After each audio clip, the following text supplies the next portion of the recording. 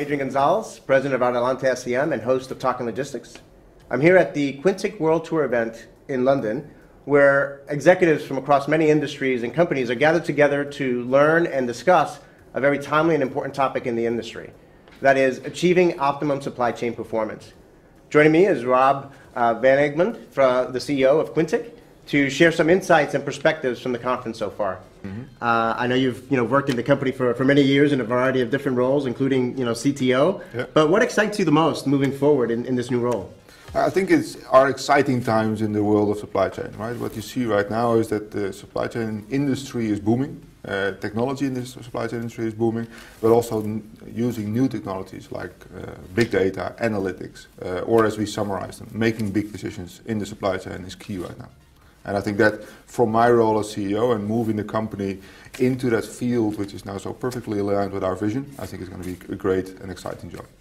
I think, to that point, I remember last year I was at a conference and there was a young professional who just come out of university, and she said the reason she decided to work in the supply chain logistics field is that she knew that every day she would come to work and it would be a different day, yes. Right? There was just because of all the change and all the excitement happening in the industry. Yeah, it's a very innovative industry at the moment. It's, like I said, an exciting industry, but not only the supply chain itself is different every day, but what you see right now is certainly for companies like ours, the way we address the supply chain, the way we address supply chain technology is changing very rapidly. And as we are coming to what I would, let's say, refer to as the trough of desperation of the big data and getting, let's say, it actually to make it useful, I think we can add some, contribute significant benefits there. It's obvious from the great turnout that we have here at the event that achieving optimum supply chain performance or rethinking your optimum was a great choice for a conference theme. What made you select that as the conference theme, and why do you think it kind of resonated with so many executives? Okay, good question. So I think what we find is that for a lot of companies, they're still thinking whether they are doing the right thing. Right? You see that the industry around us, the consumer around us is changing constantly. So we realize that companies need to revisit their optimum every now and then. And then it's not only about optimizing your supply chain, it's also about optimizing, are you still delivering the right stuff to your customers? Are you still being relevant to your customers? We believe that a company should revisit the way they do business and as such rethink their optimum every now and then. And to make sure that they do not only their supply chain is not only optimized, but also that they indeed, like I said, remain relevant to their customer by changing their business model every now and then to align with the different expectations of their consumer. Past performance is no guarantee of future success, right? So what was optimum 5 years ago, 10 years ago may not be optimum today. Absolutely, yeah. So what the business model was of a company a few years ago is no longer the same it is today. Right? With the advent of mobile technology, it's not only that we now all have a mobile device, but we have, let's say, as a company, you now have a conduit into your consumer. You have an ability to communicate with your consumer in real time. Customers should use that ability in their supply chain to be able to align expectations of their consumers with their ability to deliver. So why use the traditional means of only pushing towards your customer? You should set up a pull supply chain also towards your end customer. In your keynote address this morning, you touched upon a lot of different topics, but the one that resonated with the most with me was how you linked together big data, analytics, optimization in helping companies make big decisions and smarter decisions. How is this playing out in kind of the key functional areas that Quintiq specializes in, such as workforce management, transportation logistics, and in manufacturing? I think what you'll find is that actually in all three areas there is an enormous amount of data available. And what I try to bring across is that it's not only about having big data, it's not only about analyzing big data, but it's actually making sure that you take the output of that big data analytics and start making better decisions with it. So it's indeed, as you mentioned, it's from big data into big decisions. If you look, for instance, at the workforce arena, we have a number of airline ground operators here at the convention today, and you'll find that availability of flight data on the one hand is huge. Learning from that flight data, what does that mean for your ground crew? What does it mean for your ground stewardesses? What does it mean for your service level towards your customer? That is the big next step. And then making sure that you make the right decisions to have the right staff at the right time. Same thing, of course, holds for logistics. I see the market of logistics going away from the next week to tomorrow, but it actually goes to today's delivery, the same day delivery. The only way you can do same day delivery is if you actually know what's coming. Otherwise, your trucks are going to be in the wrong location, you're going to hand off the wrong slots. So we need to make sure that we use the big data that we have available from all of our retailers and all of our logistics providers and start predicting where that we need to deliver. And at that point in time, we can have the truck, the van at the right time, at the right customer to give them the same day delivery experience they're looking for. So in all of our industries, we see that we have the data available. We need to make sure that we start making smart decisions with them instead of just having a lot of data. Right, and I think one of the other points is that I think historically companies have made decisions in a very fragmented manner, right? Because we operated in silos and the technology was in silos. Do you see the rise of, let's say, cloud computing and the power that presents to be able to now analyze, to put it in Quintiq's terminology, more complex supply chain puzzles, the ability to solve more complex supply chain puzzles? The cloud is one of the let's say, the new technologies that we see, and it allows for larger data aggregation, it allows for much more computing power, it allows also for being able to solve the puzzle anywhere. So no longer only in the office on premise, but indeed on mobile devices anywhere in the world. So people no longer have to be together to make the decision. They can actually be across the world while making decisions, using the power of the cloud, the availability of the cloud, and going forward. But not only pure cloud, it's also the social aspect, right? So we see a lot of our companies are adding social aspects to their decision-making process, because you want to make sure that you have the right decision, you want to make sure that you have the right empowerment to make decisions, but on the other hand, you want to make sure that the organization understands and supports the decision-making process. And that's where the concept of social in the business now adds value by keeping people informed and allowing people to contribute without all having to be in the same room. Talking about rethinking your optimum, I think that holds true to how we communicate and collaborate as well. I think that the days of sending emails to 25 people with a bunch of attachments has to give way to kind of leveraging more social technology, which is a much more efficient and scalable way to communicate and collaborate. Yeah, and in that sales sense, looking forward, we see a lot of companies moving a little bit away from the hierarchical model into a more social model, where you indeed empower individuals to make decisions, but use the capabilities of technology to make sure that everybody is informed and everybody contributes to the decision-making process. And again, so one of the technologies that Quintiq software can help you use, not only take the big data analytics, but also put that into the concept of the company in the future. Yeah, so one of my key takeaways from your talk this morning was that if you're still using spreadsheets, if you're still using whiteboards or manual processes, it's going to be very difficult, if not impossible, to make big decisions, smarter decisions moving forward. You need to realize as a company, if this is the way you do business, you need to realize that somebody else is not.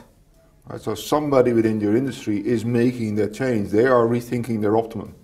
And it's going to be, let's say, is it them that are going to make the change and be the next innovator in the industry? Or is it you? And I think if you are still seeing yourself in whiteboards and Excel sheets, then right now it's not you. And I think that's the moment you need to rethink your optimum and move towards the technology so you can actually be part of the new economy.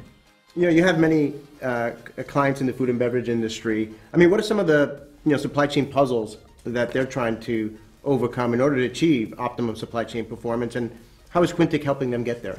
So one of the interesting parts of the food and beverage industry is that it's the perishability of the product.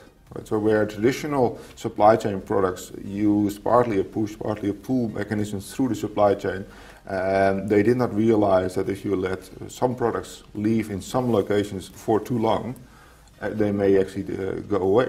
And that's the difference within the food and beverage industry. If you take food and you put it in the wrong location for too much of a time, it perishes and the product is no longer there. And that's not only a big loss, of course, in productivity and a loss in investment, there's actually a loss in customer satisfaction because you can no longer service your customer. So the food and beverage industry is potentially even more interesting supply chain than any other one, because it takes all the classical supply chain puzzles of having your inventory at the right location, but now adds a product that actually disappears if you don't consume it. And that actually makes that you need to even, let's say, more detailed look at all the decisions you're making, and that big decisions become even more important.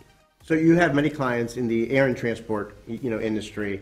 I mean, what kind of supply chain puzzles are they trying to solve, and how is Quintiq helping them, trying to help them achieve optimum supply chain performance? So the interesting part about the airport and transportation experience is that they're also dealing with a new set of customer, a customer that is highly demanding and experiencing a very customized product while requiring it at a, let's say, mass-produced cost. So imagine yourself, you're traveling around the world. If you go to an airport, you actually expect security to be light. Why? Because they knew you were coming. So you need to make sure that you as a frequent traveler have all the services. You expect the plane to be there on time. Even though in all kinds of situations there's disruptions everywhere. As a supply chain specialist in that arena, in the widest sense of the word, making sure you have the right resource against the right demand, you need to make sure that you can actually deliver upon a, let's say, a stable product in a very highly dynamic environment. You need to be able to predict when you need to have the right demand. You need to predict when you have the right skill sets and get those people there on the same time. Then, because you're actually scheduling people, it's actually a little bit complex even further. Like a machine doesn't actually complain when we are working them hard. People have additional rules and restrictions to take place. So you need to make sure that you can get that employee satisfaction capability while delivering to a very highly specialized and dynamic environment. A very interesting environment, very interesting puzzles. I think great for supply chain specialists, given the dynamics and the high expectations. So you have many clients in the oil and gas industry. What kind of supply chain puzzles and challenges are companies in that industry dealing with, and how is Quintiq helping them achieve optimum supply chain performance? The interesting part about the oil and gas is that from, let's say, our perspective, it's a lot about logistics. Getting the right product at the right time where there is demand. Having a certain product in a location where there's demand effectively is a huge cost for these industries. The fluctuation in the price of oil and fuel makes that they have an enormous exposure if they have too much inventory. So on the one hand, the industry is seeking for very, very low inventory levels. On the other hand, of course, the news that your petrol station runs out of petrol and there's cars in queues because there's no petrol, of course, is completely unacceptable. So that balance is a very interesting one. And there, the oil and gas industry is potentially even more complex than the traditional supply chain industry because of the value of their product. And potentially also the replaceability of the product. You can sell a premium product for a let's say a normal price. Well, of course, you're losing major margin by product replacement.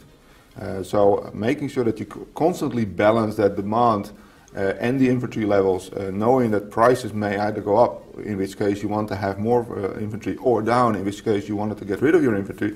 It's a constant challenge for this industry, and as such, is very good for the technology that we provide. So you have many clients that are involved in crew and fleet planning. What kind of supply chain puzzles are they kind of trying to solve, and how is Quintiq helping them achieve optimum supply chain performance? It's a completely different set of supply chain. It's no longer getting a product from A to B. It's actually making sure you have the right crew in the right aircraft at the right time, because again, the product is extremely expensive and it's a very high service-oriented industry, so you need to make sure that you always provide the right service, but getting the right people there is always a challenge. And then, of course, if you look at, for instance, as an example, once a pilot is reclassified into an aircraft, he effectively loses his certifications for a different type of aircraft.